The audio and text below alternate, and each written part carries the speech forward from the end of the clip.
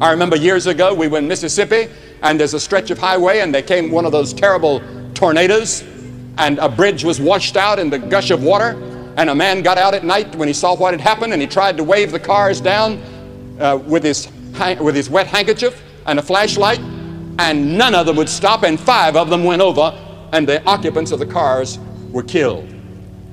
Now, Jesus cured a mentally ill person one time, the Gadarene, and a demon-possessed man, and the people asked Jesus to leave them alone, and he answered their prayers. He left them alone. You don't have to listen to this sermon tonight. You can say, I don't want to hear about it. Leave me alone. And Jesus may answer your prayer and leave you alone. And if you are left alone by the Spirit of God, you can never find forgiveness of sin, and you can never enter paradise.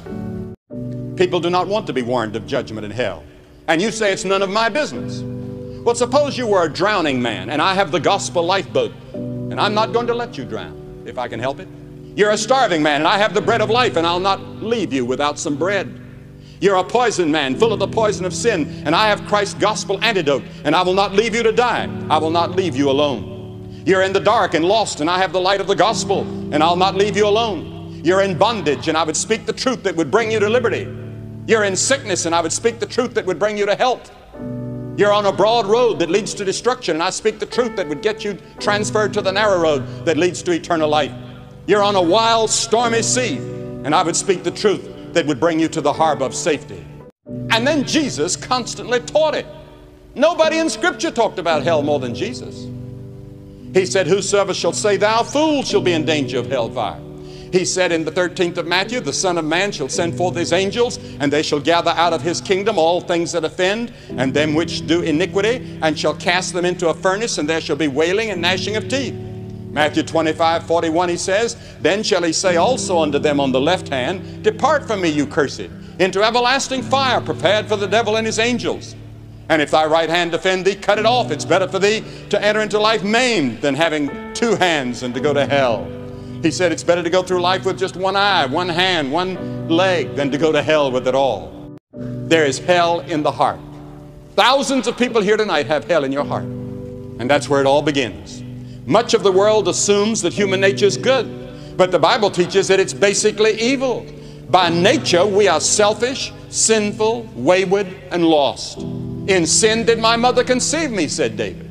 We're all sinners, and we were born in sin. And then when we reach the age of accountability, maybe 7, 8, or 9, or 10 years of age, we chose to sin. Then we became sinners by practice. And we practice sin. Even if we have computers, we're using computers today for fraud and all sorts of things. And then all this thing out here, we're looking for marijuana plants out in the forest and everywhere where people are planting them. Everywhere you look, and whatever investigating committee you appoint, you turn up some snakes. Because human nature is evil. Human nature is bad. And that's the reason it needs redemption. It needs transforming. It needs the new birth. And that's what Christ came to do. There's the hell of guilt. A man who wrote me some time ago who was cheating on his wife. He was living part-time with another woman in another city. And he said, I'm actually living in hell.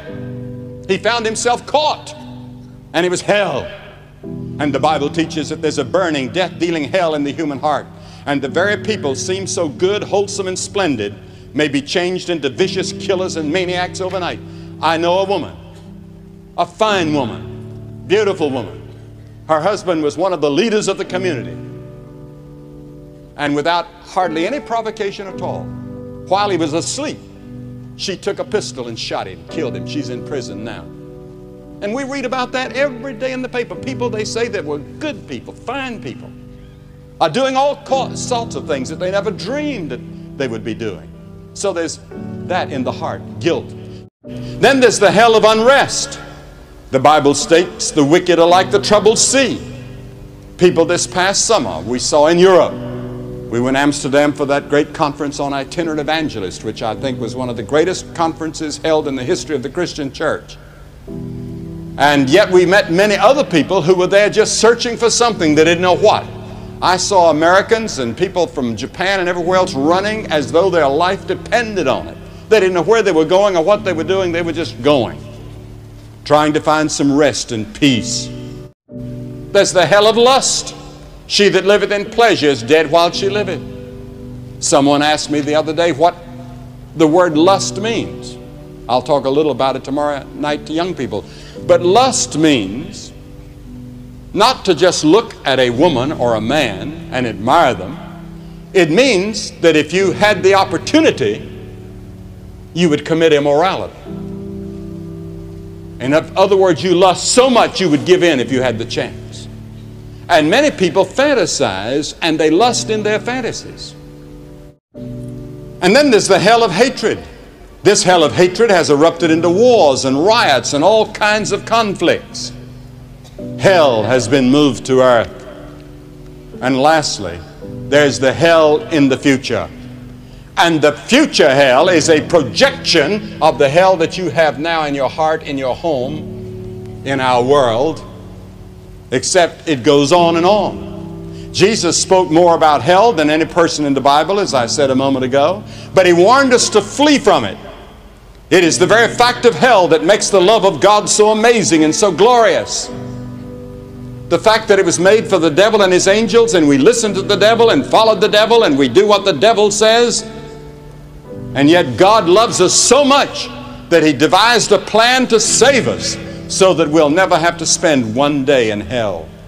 Now, what is the nature of hell? Well, many mysteries surrounding this subject. Essentially and basically, it is separation from God. We're separated from God by sin, and that continues out into eternity. And there are three words that Jesus used to describe hell. He used the word death. You see, God is life, and you're separated from the life of God. You're dead, spiritually dead, separated from God. And then he used the word outer darkness. God is light. We're separated from the light, so we live in darkness. And then he uses the word fire. And I've often wondered if that is a terrible fire within our hearts for God, for fellowship with God that can never be quenched. We've rejected God. We've turned our back on God. We can never know God. It indicates in this story that this man did not have a second chance. It indicates in this story that this man became very evangelistic. He wanted to reach his brothers. Think of it. He was in hell. And he wanted his brothers to be reached by somebody, to go to his home and warn his brothers not to come here. Do anything but don't come here.